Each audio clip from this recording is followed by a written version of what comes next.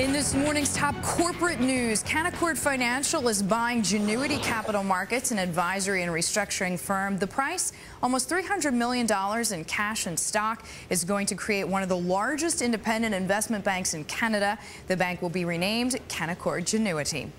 Maersk is reporting its first annual loss since World War II. The Danish company said plunging freight rates and too many ships in service were the main factors.